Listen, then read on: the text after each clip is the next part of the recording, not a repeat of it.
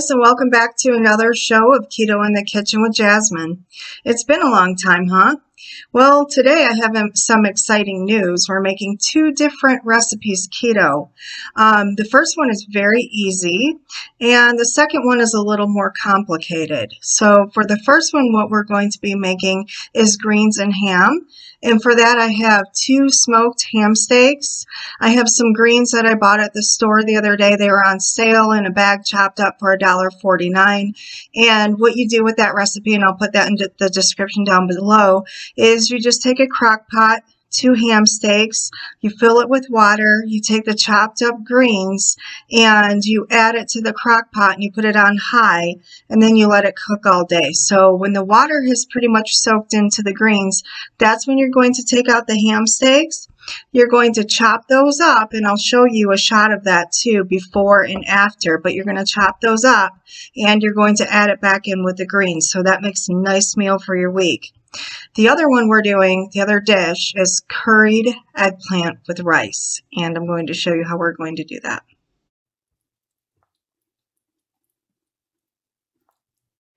So what we're going to do is we're going to take 2 eggplants, and I got these on sale. They were a really good deal. I think they were like 77 cents each. But we're going to chop off the tops, then we're going to cube them, and we're going to add them to a bowl with some olive oil. Then we're going to put them on a baking sheet and put them in the oven and roast them.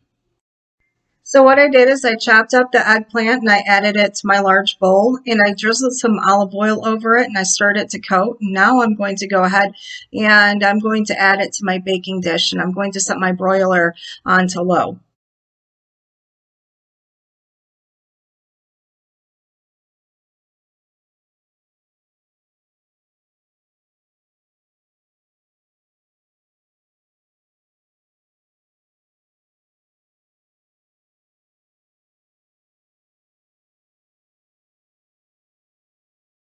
Now I'm going to boil 1½ cups of brown rice and vegetable broth.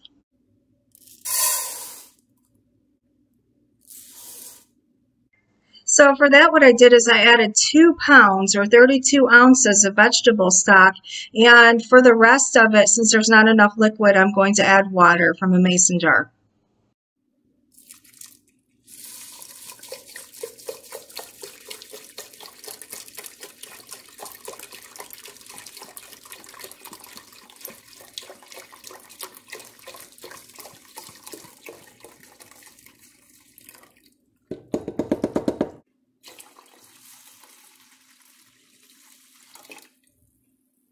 And what I'm going to do is boil the organic brown rice on medium-high. You can cook it however you want. I know there's a lot of good recipes out there, but for me, this seems to be the best, just so that my brown rice doesn't turn into oatmeal like it does so many times. This comes out really fluffy and yummy.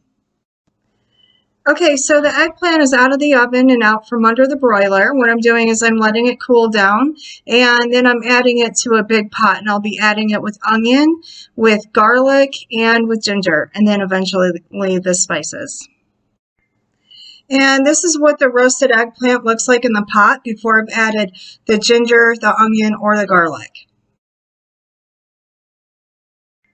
Now the first thing I'm going to do is add 3 tablespoons of olive oil to the pot before I turn the burner on.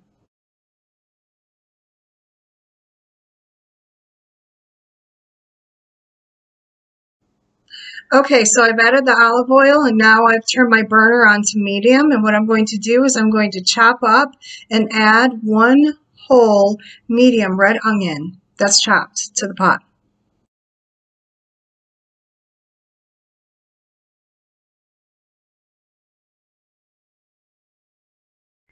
Why do I always have something in my hair or wind up with something in my hair when I'm cooking?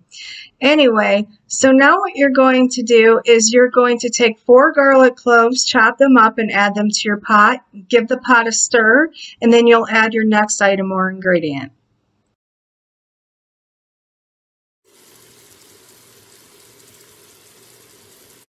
That aroma is amazing. Now what you're going to do is give that a stir and add 1 tablespoon of grated ginger. And what I do, like I said, with the garlic, I keep it in a vinegar bath, but with the ginger, I also keep that grated and processed, and I put that in a vinegar bath as well. So it's 1 tablespoon of grated ginger. Now give that a stir and add 1 teaspoon of curry powder. Now add 1 teaspoon of sea salt. Check your rice and add more water if you need to, which in my case I did, just so you can let it boil. Now stir your eggplant and add about a cup of water.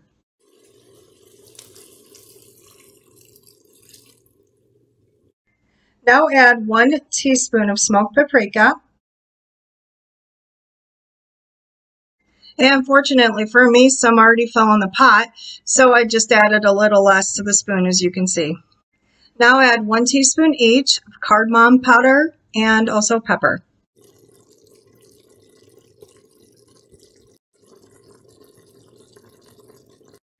Then give that a stir and add 1/4 teaspoon of red pepper flakes.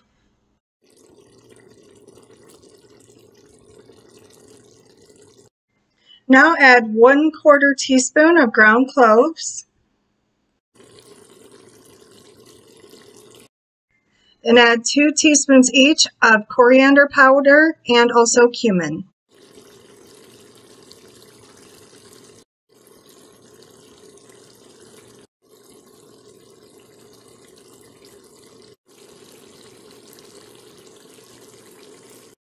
Now give it a stir if you haven't already and add 1/2 teaspoon of ginger. That's ground ginger is in the spice.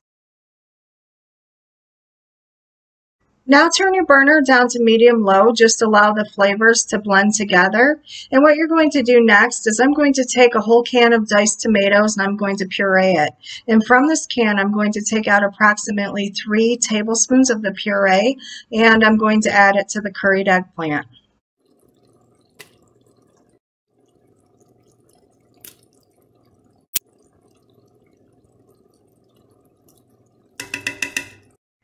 Now what I've done is I've stored the rest of the tomato puree so I can use it for another recipe, and I'm going to store that in the fridge until I need it. And I'll be using it within the next couple of days. The next thing I'm going to do is I'm going to open this canned coconut milk and I'm going to take out 3 tablespoons and I'm going to put that in the curried eggplant.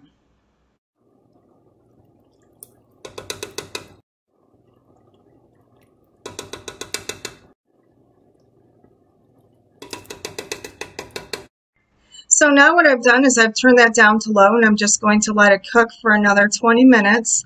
The rice is almost done. When it's finished, I'm going to turn it off and then I'll take out some of the rice and I'll top it with the curried eggplant and I'll top that with maybe a dollop of plain yogurt. Yum yum. Okay, so this is my dinner for tonight and for the rest of the week. And we're just going to taste this and see how this turned out. Mmm. Mmm. Mmm.